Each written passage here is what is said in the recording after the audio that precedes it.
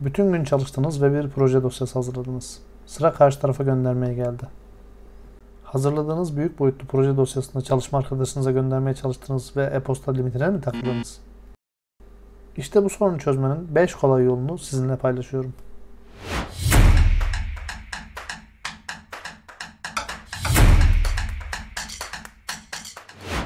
İlk yöntemimiz Google Drive.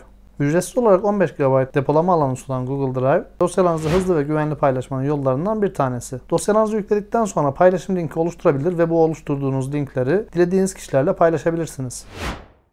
Şimdi Google Drive'da bir dosyayı nasıl paylaşacağımıza bakalım. İlk olarak ekranın sol üstünde yer alan yeni butonuna tıklıyoruz. Sonra dosya yükleme kısmından yükleyeceğimiz dosyayı seçiyoruz ve aç diyoruz. Dosya boyutuna bağlı olarak yükleme süresi farklılık gösterebilir. Dosyamız yüklendikten sonra dosyanın üzerinde sağ tıklıyoruz. Paylaş kısmından paylaş seçeneğine tıklıyoruz. Burada daha önce bir paylaşım yaptıysanız onu görürsünüz. Daha sonra paylaşım yapacağınız kişinin e-posta adresini giriyorsunuz. Sağ taraftan paylaşımın hangi koşullarda olacağını belirleyebilirsiniz. Görüntüleyen seçeneği paylaşım yaptığınız dosyayı sadece görüntüleyebileceğini, üzerinde bir değişiklik yapamayacağını gösterir. Yorumcu seçeneği dosyayı görür, ayrıca dosyada ilgili yerlere yorum yapabilir demektir. Düzenleyen seçeneği ise paylaştığınız dosyayı istediği gibi düzenleyebilir anlamına gelmektedir. Kullanıcıları bilgilendir seçeneği işaretli olursa paylaşım yaptığınız kişiye dosya paylaşımı ile ilgili mail bildirimi gidecektir. Eğer bu seçeneği işaretlemeyi kaldırırsanız herhangi bir bildirim yapılmayacaktır. Sadece kendisi Drive'a girebilirse sonucu görecektir. Buradan paylaş seçeneğine tıkladığınızda paylaşım tamamlanmış olur. Paylaşımın yapılıp yapılmadığını görmek isterseniz sağ tıklayarak yine paylaş kısmına geldiğinizde daha önce yapılan paylaşımı ve yetkiyi görebilirsiniz. Ayrıca bu yetkiyi istediğiniz zaman değiştirebilirsiniz.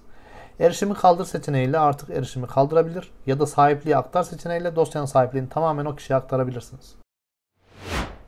Bir diğer popüler yöntem ise WeTransfer. Ücretsiz versiyonuyla 2 GB'a kadar olan dosyalarınızı hızlıca gönderebilirsiniz. Tek yapmanız gereken dosyalarınızı seçmek, kendi e-posta adresinizi yazmak, göndereceğiniz kişinin e-posta adresini yazmak ve gönder tuşuna basmak.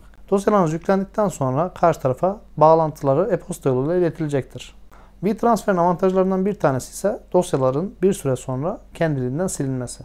Eğer kısa süreli göndermeniz gereken dosyalar varsa bunları WeTransfer ile gönderebilirsiniz. Bir hafta sonra dosyalar kendiliğinden silinecektir. Şimdi WeTransfer'in nasıl kullanıldığına bakalım. WeTransfer ücretsiz olarak da kullanabileceğiniz bir servis. 2 GB'a kadar olan dosyalarınızı ücretsiz paketle gönderebilirsiniz. Ama dosyalarınız daha büyükse o zaman Pro pakete ihtiyacınız var demektir. Pro paketin avantajlarına bakacak olursak 200 GB'a kadar olan dosya gönderimi, 1 TB alan sağlaması. Ayrıca ücretsiz pakette bir hafta içerisinde silinen dosyaların ne zaman silineceğine sizin karar veriyor olmanız yer alıyor. Eğer direkt ücretsiz olanı kullanmak istiyorsanız isterseniz üye olabilirsiniz. Ama üye olmadan da kullanmak isterseniz I just want to send files seçeneğine tıklayarak direkt yükleme ekranına geçebilirsiniz.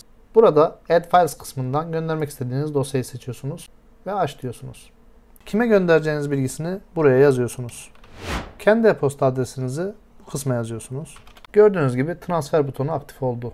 Artık transfer butonuna tıklayarak dosyanızı yükleyebilir ve gönderme işlemini başlatabilirsiniz. Dosyayı gönderebilmek için gönderen mail adresinize bir doğrulama kodu gönderiliyor. Bu doğrulama kodunu girerek doğruluyorsunuz. Doğrulama kodu maili şu şekilde. Buradaki şu 6 haneli doğrulama kodunu ister kopyalayabilirsiniz, isterseniz de direkt doğrulama alanına yazabilirsiniz. Doğrulama kodunu yazıp Verify butonuna tıklıyoruz ve dosyamız yükleniyor. Dosya boyutunuza göre bu yüklenme süresi değişiklik gösterebilir. Gördüğünüz gibi bize bir özet sayfası çıkardı. Burada Copy Link kısmından linki kopyalayarak isterseniz e-posta dışında farklı imkanlarla da dosyanızı paylaşabilirsiniz. Download kısmından gönderdiğiniz dosyayı indirebilirsiniz. Preview kısmından dosyanızın ön izlemesine bakabilirsiniz. Ayrıca Pro paketi kullanıyorsanız buradan şifre belirleyebilir ve silinme tarihini değiştirebilirsiniz. WeTransfer ile dosya gönderme kısmı bu kadardı. Sıradaki ürünümüz OneDrive.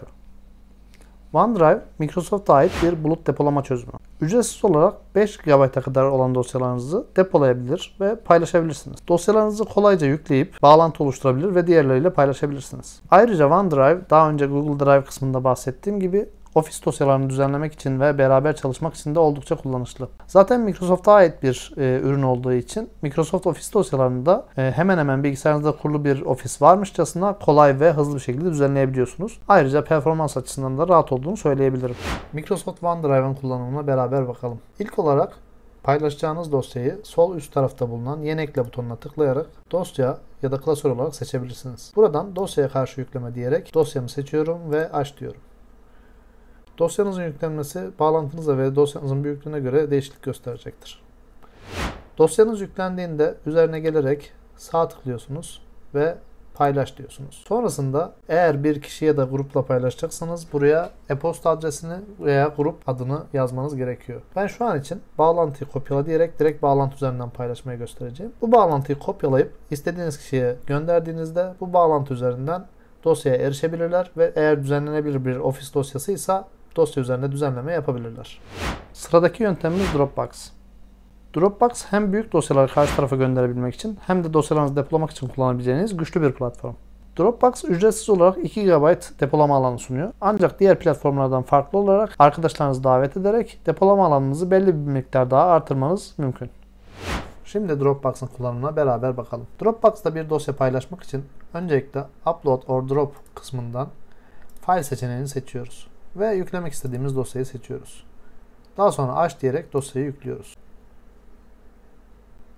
Dosyamız yüklendiğinde gördüğünüz gibi listeye gelecektir. Buradan isterseniz sağ tık yaparak Share diyebilir veya üzerine geldiğinizde Share seçeneğinin çıktığında buradan dosyayı nasıl paylaşacağınızı seçebilirsiniz. İsterseniz Dropbox üyesi biri ise Add People seçeneğinden paylaşabilirsiniz ya da Copy Link seçeneğiyle direkt link oluşturabilir ve bu linki paylaşmak istediğiniz kişiye gönderebilirsiniz.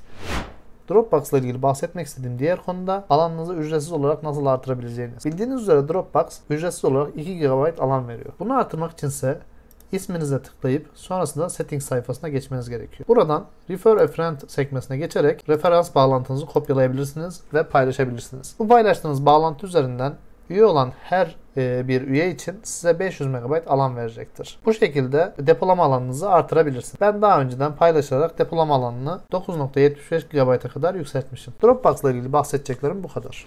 Son inceleyeceğimiz servisimiz ise Mega. Mega ücretsiz olarak 20 GB'a kadar dosya depolama ve paylaşma imkanı sunuyor. Ayrıca uçtan uca şifreleme yaparak dosyalarınızın daha güvende olmasını sağlıyor.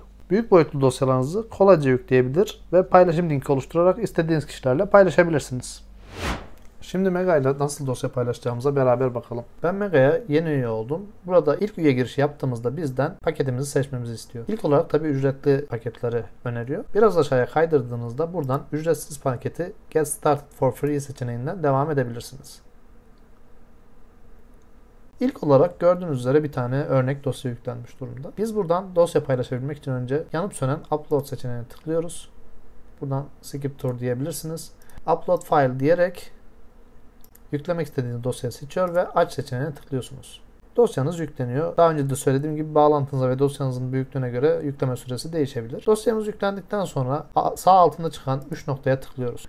Buradan Share Link seçeneğiyle dosyamızı paylaşabiliriz. Bize dosyanın copyright kurallarıyla ilgili bir uyarı çıkartıyor. Burada I agree diyerek koşulları kabul edebilir ve paylaşabilir. Oluşturulan linki gönderdiğinizde bu dosyaya insanlar erişebilecek. Bu arada daha önce WeTransfer'de de örneğini gösterdiğim parola belirleme ve dosyanın paylaşımdan kaldırılma tarihinin bitişini belirleme seçenekleri sadece pro kullanıcılar için. İşte büyük boyutlu dosyalar gönderebileceğiniz en iyi yöntemler. Siz de hangi yöntemi kullanmayı tercih edeceğinizi yorumlarda yazarak diğerleriyle bilgi paylaşımında bulunabilirsiniz. Videoyu beğenmeyi ve paylaşmayı unutmayın. Ayrıca kanalıma abone olarak benzer içeriklerden faydalanmaya devam edebilirsiniz. Sonraki videoda görüşmek üzere.